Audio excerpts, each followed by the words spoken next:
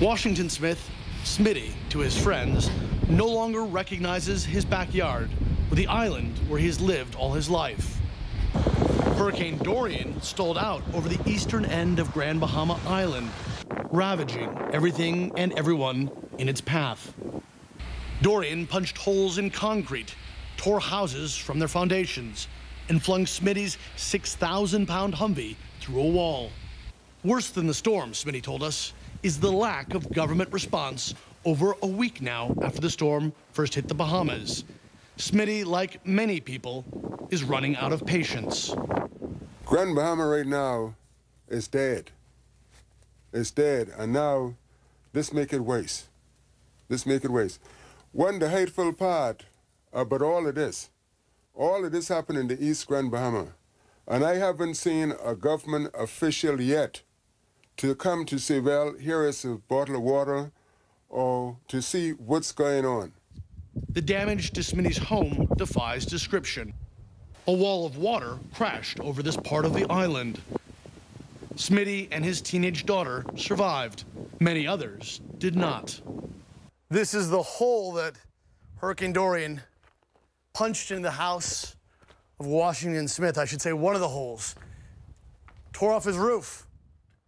Sent boards with nails flying at over 100 miles an hour through his house. Everywhere you go, you see damage. You see how the shrapnel shredded the ceiling. Careful with this. You see a nail sticking out of a board that came flying through. And then the most frightening thing is you see where the water rose to. All along here. Came up, up, higher and higher, until here. This is over 20 feet high, and it stayed this high for 50 hours. He said it was 50 hours of pure torture. Little aid has reached this area. In many places, the only road in is blocked or underwater. As they wait for government assistance, some residents, like Marilyn Ling in the town of High Rock, have taken it upon themselves to organize a relief effort, distributing supplies donated by friends and family. Staying busy, she tells us, keeps her from reliving the horror of the storm. I have no words to say how bad. Maybe 1 in 10 houses standing. There is silence in these hard-hit towns. The stench of death in the air as bodies are still being recovered. U.S. Coast Guard helicopters hovering low, residents say, usually means another victim of the storm has been found. There has never been a storm like Dorian before here. And from 1962, I ride out every storm here in Bevanstown. Would you ride out the next storm? No. I tell my daughter, I say, when I hear a storm coming now, by the help of the good Lord, I'll pack up and get as far to hell as I could from here. Dorian has scarred the Bahamas and Bahamians forever. Patrick Ottman, CNN, Grand Bahama Island. There is a massive aid effort underway right now in the Bahamas, and to talk more about that aspect of the recovery, let's bring in Luis David Rodriguez. Luis David, an emergency response manager with Direct Relief, joining this hour in Nassau. It's good to have you with us.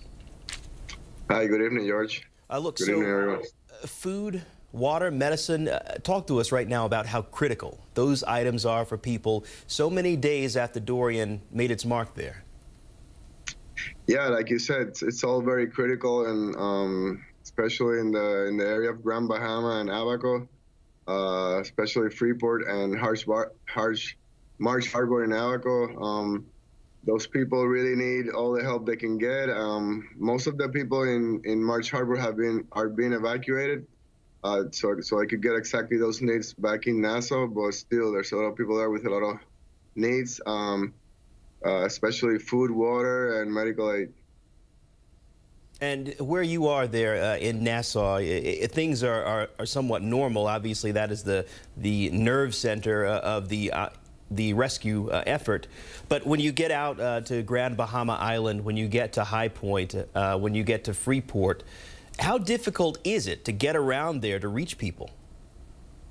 Well, as you know, first of all, it's not as easy to get to those islands. Everybody's trying to get out there to help in some way, somehow. So transportation is kind of difficult actually to find a way to get out there and help. It's not easy. Once you get out there, communication is still kind of fragile. It's not easy to communicate with everyone there. So the assessment still in all of the islands is kind of tough to find out where the need is actually, what's needed in what island throughout the area. I'm curious to ask you, from an organization like yours, what is the planning? I mean, how do you fan out? How do you make sure that you reach all of those different areas? Because there are so many different areas that are affected here. Yeah, well, you have to collaborate with, obviously, the local government. For us, an example, with the Ministry of Health, and find out what their assessment and then the needs in the different places what have they assessed. And that way you try to reach the most people as possible. For example, we got here on Tuesday and delivered some meds to March Harbor, to the clinic. So start to, those critical medical aid people, we could get them meds as soon as possible before they're being evacuated to Nassau. From what you're seeing there on the ground, look, you know, I've been in, you know, many of these places where storms hit hard. There's the short term where you make sure you reach the people, get people exactly what they need, again, the food, water, medicine. Then the long term, the look at recovery. How long do you think it'll take for both the short term and also the long term? Well, being in Abaco and March Harbor, everything destroyed. I mean, there's only a couple buildings are still standing up. This is going to take a long recovery effort. I'm actually from Puerto Rico, and being there 2 years ago with Hurricane Maria, I could definitely, I have experienced the long-term recovery and how long and what effort it's going to take.